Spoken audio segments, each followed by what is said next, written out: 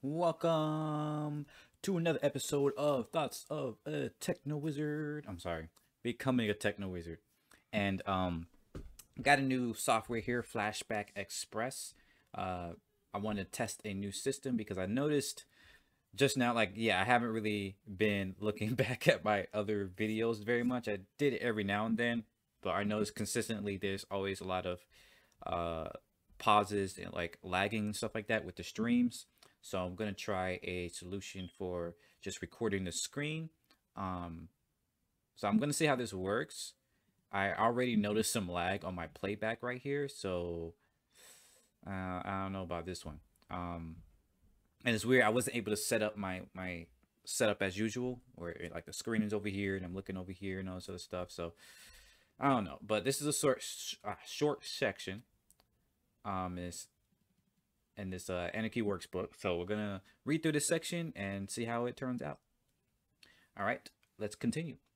So where we left off last time was talking about the how groups were coming together and stuff like that. I forgot what this chapter was, this section. What would prevent constant warfare and feuding? Yeah, was the idea that people work together when they form these communities and things like that, where they actually care for one another. You have less of this warfare. They show how a lot of the like states and nations are the ones that's creating this source of warfare and stuff like that. Um, and which is good stuff. So this last chapter, or this last section of this chapter, is talking about networks, not borders. And I'm very excited about it. So let's dive in. As nation states evolved in Europe over several hundred years, governments worked hard to fabricate a sense of community on the basis of shared language, shared culture, and shared history, all of which were conflated with shared government. This fictive community service serves to foster identification with and thus allegiance to the central authorities, to obscure the conflict of interest between lower classes and the elite by framing them as being on the same team, and to confuse the good fortune or glory of the rulers with the good fortune shared by all. It also makes it easier for poor people in one country to kill poor people in another country by creating psychological distance between them. Very much so. Beautifully said, Peter Gelderloos. On inspection, this notion that nation states are based on shared culture and history is a fraud. For example, Spain created itself by expelling the Moors and the Jews. Even apart from this, without the without the central gravity produced by the state, Spain would not exist. There isn't a single Spanish language, but at least five: Catalan, Euskera, Gallego, Castilian, and the dialect of Arabic developed in Morocco and Andalusia. If any of these languages were subject to careful scrutiny, more fractures would appear. The Valencians might say, not without reason, that their language is not the same as Catalan. But if you put the seat of government in Barcelona, you would get the same suppression of Valenciano that the Spanish government employed against Catalan. Very well said once again. Like a lot of these nations, they don't create unity. They force an appearance of unity, right? By taking all these cultures, all these diverse languages and cultures and things like that, and histories and heritages, and trying to smash them together into this, pasty, disgusting mesh of a nation, right? And this goes for the same of pretty much even here in America, especially here in America. We're supposed to be a nation of immigrants, right? It's supposed to be a place where many different cultures can come together into a melding pot. And you sort of see it in some places, but very much so, you see this trend where immigrants come in, and by the second generation, many of them don't even know their own heritage, right? Instead, they become the most ardent, purveyors or kind of champions of this American nationalism and American pride and stuff like that. And it's very concerning because those same people are the exact same people who are so-called conservative and so-called traditional, care about traditional values, and yet are the same ones dismissing their own cultural heritage values, right? Instead, they pick up this weird, quote unquote American heritage, like the what we see down here in the South with the Confederacy, even though that was like nobody's heritage, the Confederacy only existed for like 4 years, like 4 to 6 years or something. Like it's not a heritage. It was a brief moment in time where a bunch of races were trying to form their own empire. And so a lot of these people who cling onto the Confederacy flag or any other American, kind of traditional values or anything like that, 9 times out of 10 are dismissing their own cultures, right?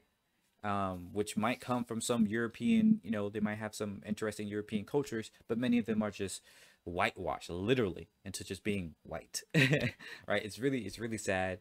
But as much as I have empathy for that, that's like easy mode compared to what's done to people of color and their cultures, where that's downright vilified and demonized, and it's said to be like the worst thing to happen to America and all this other stuff. So it's very, very frustrating on all accounts. Let's continue. Without the enforced homogenization of nation stations should be nation states, I think, there would be even more variety as languages and cultures evolve and blend with each other. Borders hinder this cultural diffusion and thus promote conflict by formalizing similarities and differences. Borders don't protect people. They are means by which governments protect their assets, which includes us. When the borders shift in a war, the victorious state has advanced, staking its claim to new territory, new resources, and new subjects. We are plunder, potential cannon fodder, taxpayers, and laborers, and borders are the walls of our prison. Even without borders, there may occasionally be clear differences in the ways societies organize. For example, one may attempt to conquer a neighbor or maintain the oppression of women, but decentralized borderless societies can still defend themselves from aggression. Let me drink some water.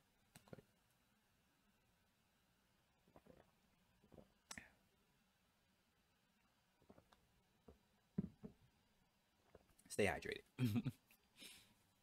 A community with a clear sense of its autonomy does not need to see an invader across an imaginary line in order to notice aggression.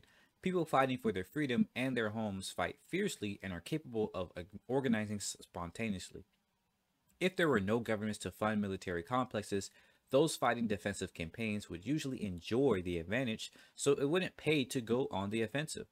When European states conquered the rest of the world, they enjoyed certain decisive advantages, including unprecedented population density and technologies their victims had never seen before. These advantages existed at a certain historical moment, and they are no longer pertinent. Communication is now global, population density and resistance to disease are more evenly distributed, and the popular weapons necessary for waging effective defensive warfare against the most technologically advanced of armies, assault rifles and explosives, are available in most parts of the world and can be manufactured at home. In a future without government, aggressive societies will be disadvantaged. Indeed, indeed. And even with people who had this superior technology, it wasn't even that clear of an advantage, right? That's what's interesting when you look back at many of these battles and things like that. It took them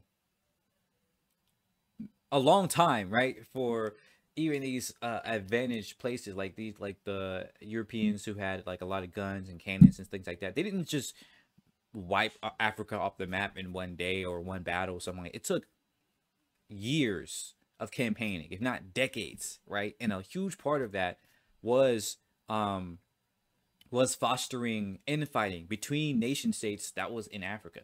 All right, same thing for many other of the native places in other places of the world, like in America and stuff like that.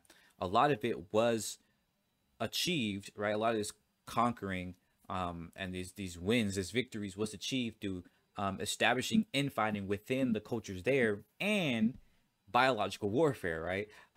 Releasing diseases that never were in that culture or that those peoples before.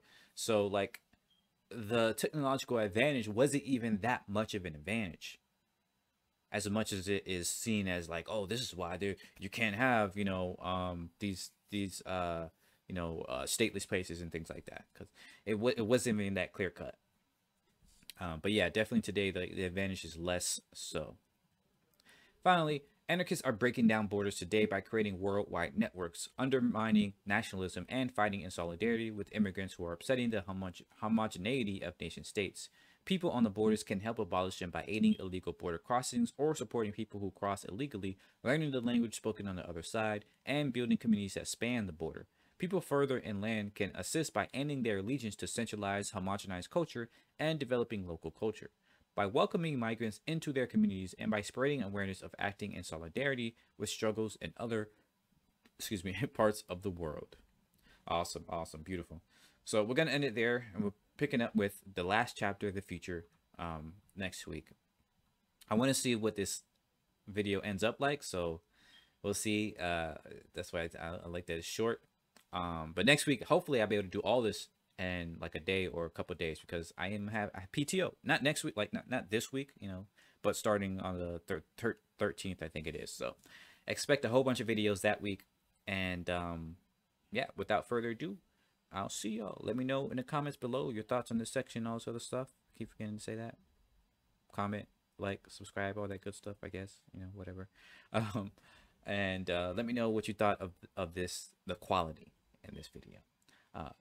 Yeah, without further ado, see ya. Bye bye.